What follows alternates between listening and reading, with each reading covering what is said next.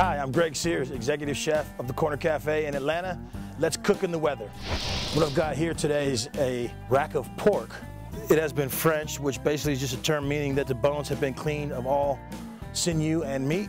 It's also been tied, and the tying is only to keep a consistent shape because one side is thicker than the other and we want to have even cooking times. That's going to grill up nicely. One thing I like to do with this cut is wrap the bones in foil before I'm getting ready to grill it. The foil protects the bones from being burnt or charred, and it gives you a much nicer and cleaner presentation. I prefer to season it with salt and cracked black pepper, and I'm gonna season it liberally.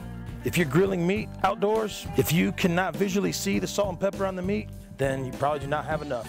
Now let's hit the grill. Got the grill here at about medium heat, which for me is about 300 degrees.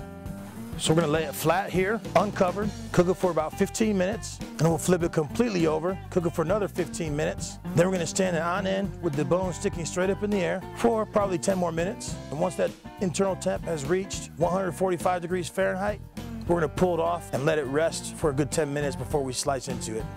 And all you're really gonna do is go between those bones and cut straight through. Beautiful. All the same temperature, ready to eat. Got over here some pineapple and avocado salsa. Just put a little bit on top. And that's about all there is to it. I'm Greg Sears, and I hope you have a great time cooking out in the weather.